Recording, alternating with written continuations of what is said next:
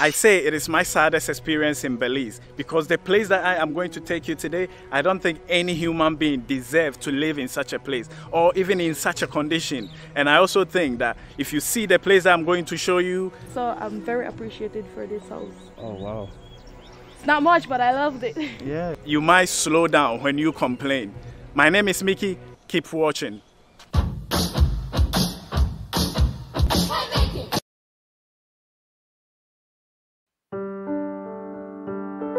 Every country in this world, if peaceful, has a potential of being a paradise. And yes, Belize is a paradise, but only when you can afford it. I've made a lot of videos showcasing the amazing tourist attractions Belizeans has been blessed with. But in this video, I would like to show the struggles on the other side. First, to raise awareness, and second, to reach out to get help for the residents of Antelope Street extension in Belize City.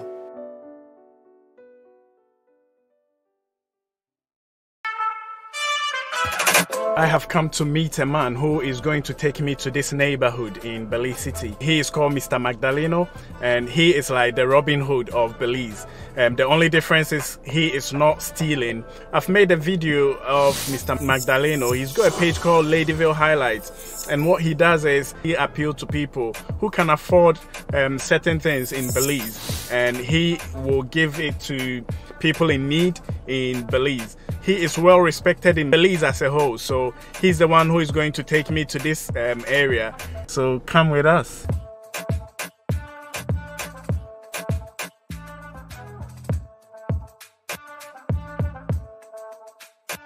We finally set off to Belize City's Antelope Street extension. On approach, the sight I was faced with was a far cry from the beautiful beaches I've experienced.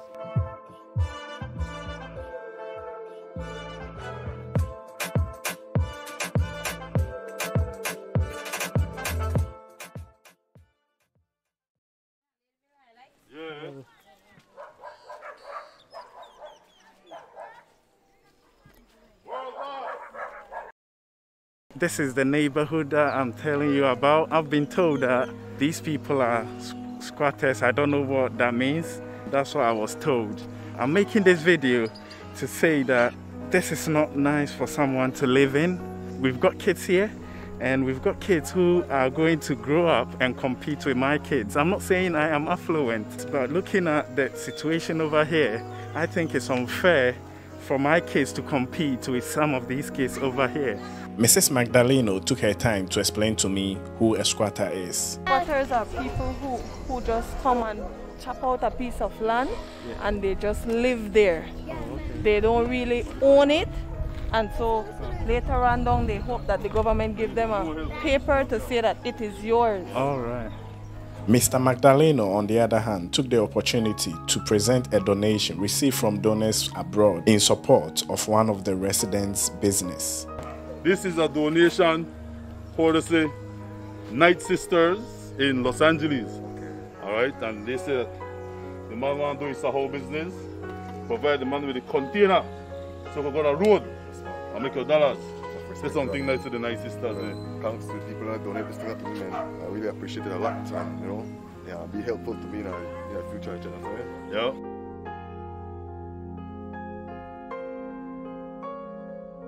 As I told you, Mr. Magdaleno is like Robin Hood of Belize.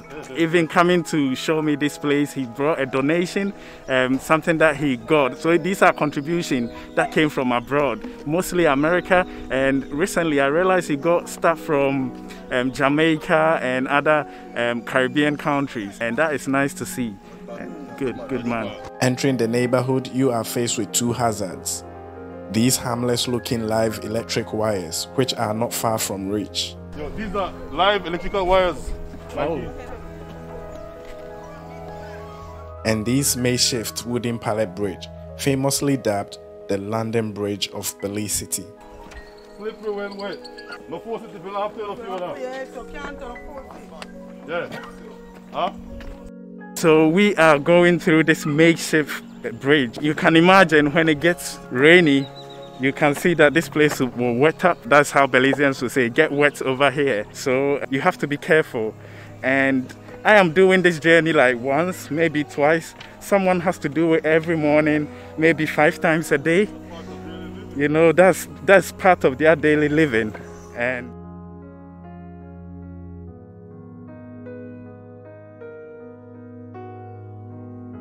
Stay on the edge. The middle is not safe, Mickey. I decided to delve into the stories of some of the residents. Well, I'm here like 1 year and 6 months. Yeah. how did you live somewhere before coming? Well, I was renting house, and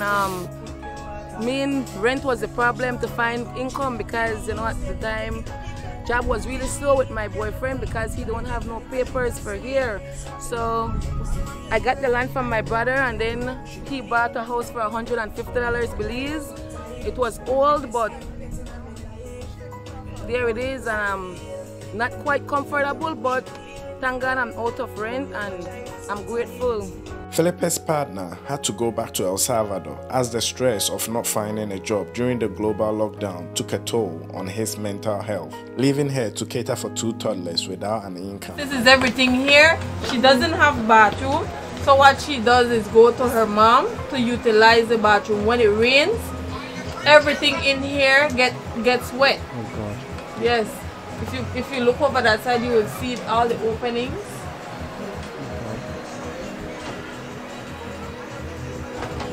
Opening down here behind the tank. Oh God. Then the flooring. Oh no. So this Oh God. Alright. Oh God, no. flooring, cars, everything.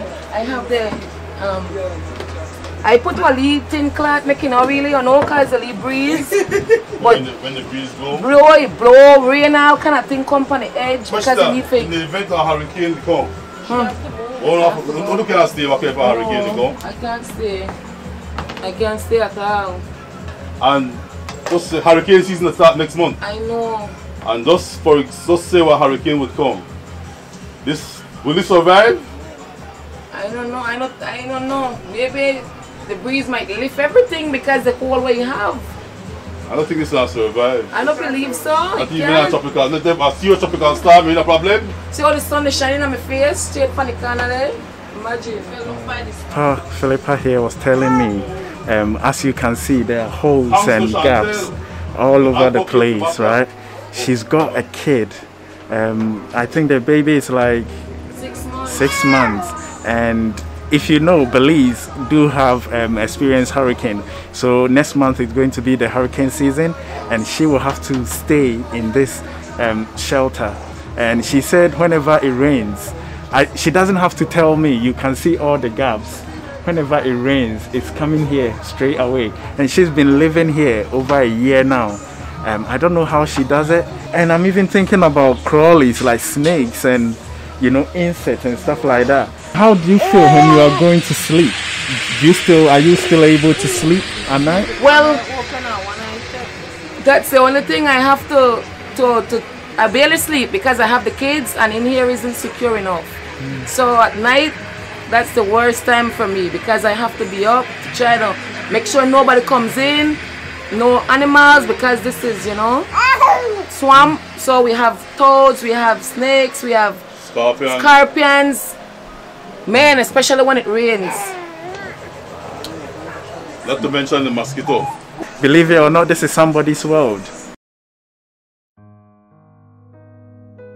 I also got a chance to meet Chantel, a former hairdresser who lost her business during lockdown. Struggling to pay her rent, Chantel would offer her possessions and livelihood like TV and stove in return for a roof over herself and her family's head. Eventually running out of possessions, she had no choice but to move into this wooden shelter in this neighborhood. How many people share this room? This is shared by 4 people. Me and my 3 kids. 2 girls and a little boy.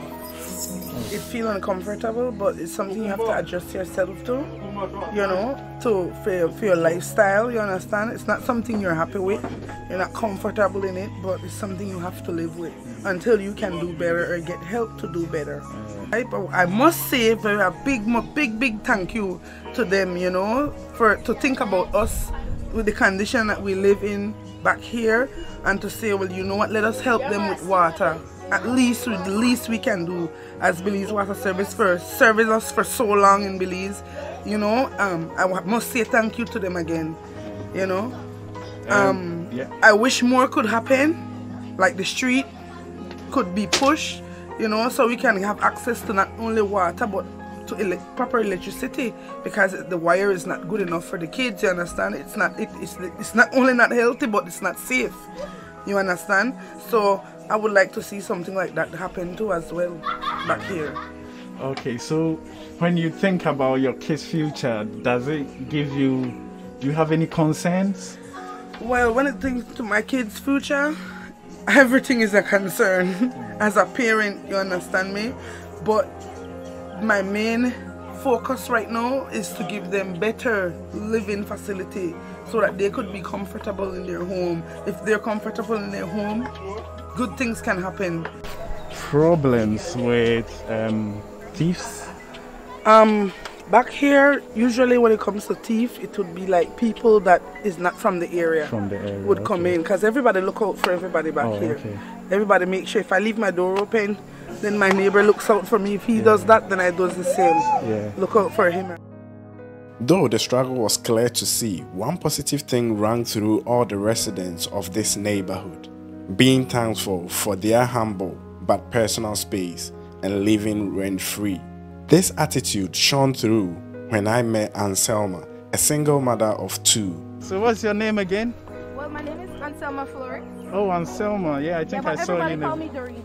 All right, okay. Not everyone can remember Anselma, so. How is it like living here with your kids? Much better than any else thing.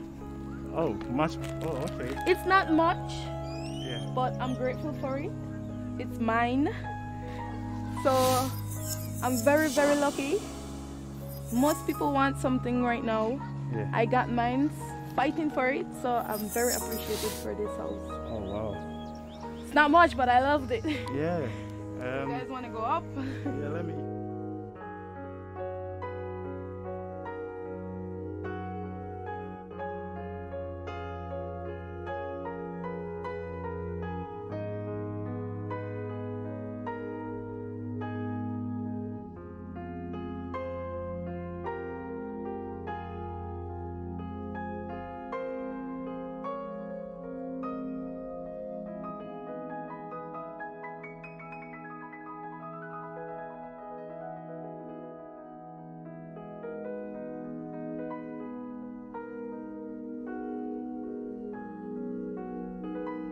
You see, like, I'm just worried about the kids.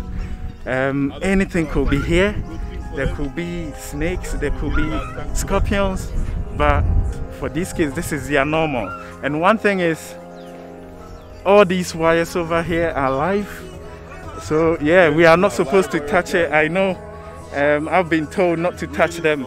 And it's interesting that the kids, they know not to touch these. Chantel just told me that they caught crocodile over here. That sounds new to me.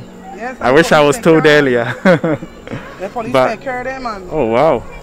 And it's true, because where I live, when it rains, we do get some crocodiles coming out of the lake. So I'm not going to doubt what she said. Is the truth. The final glaring issue pointed out by Chantel was the fire hazard. If your house catch fire at back here, no access to the fire engine, for the fire truck coming, nothing like that. You understand me? Once your house start to catch, it's over. Consider it done. Done.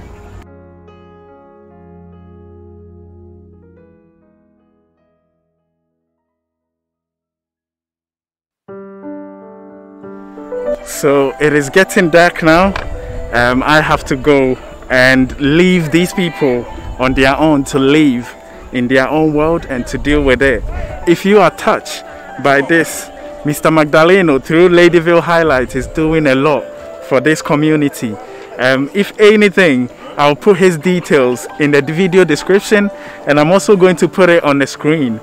Please contact them if you want to help them. I don't know who is going to watch this, but if you are touched, please reach out and I will direct you to Ladyville Highlight, Mr. Magdaleno, and he will get whatever donation you want to give. Within me, I am very sad that someone will have to live this, and I'm not going to get into the politics of it, and I'm not going to get into the whole they should have done this, they should have done that. It is what it is, and they need to get out of that situation, and hopefully they will be able to get out of it. Thank you very much for watching, and see you in the next one.